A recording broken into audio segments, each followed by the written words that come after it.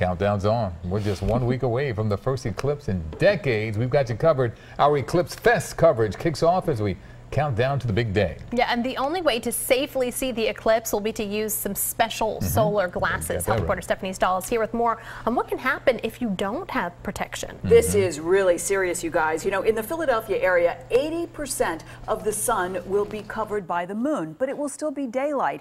And looking at the eclipse without these glasses can cause permanent damage to your eyes. Leonard Bates was 9 years old when he saw his first eclipse. The 80-year-old made his own viewer instead of using solar glasses. I didn't think it was necessary to buy smoke glass, so I smoked some glass myself. That decision cost him. Leonard permanently lost some vision in his right eye. There was a spot right in the center of my right eye, my focus. It was just a blur. Doctors are worried there will be more cases like Leonard's with the upcoming eclipse, either people using the wrong kind of eye protection or because the sun's brightness will be diminished, they'll be able to stare at the sun, which normally you can't do. It's so dangerous for people to look at the sun, even for brief periods of time, because you can cause permanent damage to the retina. We call it solar retinopathy, and it's really very close to burning a hole in the retina. This study documents other cases of acute eclipse retinopathy that happened in January of 2011, where there was a total eclipse over much of Europe. 4 people who looked directly at the sun during the eclipse without eye protection all had damaged retinas. You can see the actual swelling in the retina that occurs in the damage.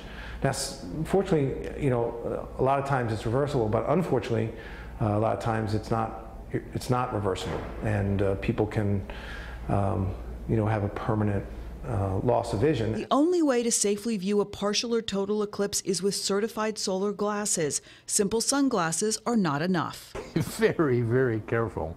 I mean, the warnings that you hear are right. Leonard says he feels lucky to still have vision in his left eye. This time around, he'll watch the eclipse on TV. Now, some bogus solar glasses are already circulating. They don't have the certified UV filters. Doctors say they're dangerous. People using them will not get the kind of protection that they need. So to help sort all of this out, we've got a list of certified glasses for you, cbsphilly.com. So in all of our Eclipse Fest, we will have all of this covered for you throughout the week. Good to know. All right, Steph.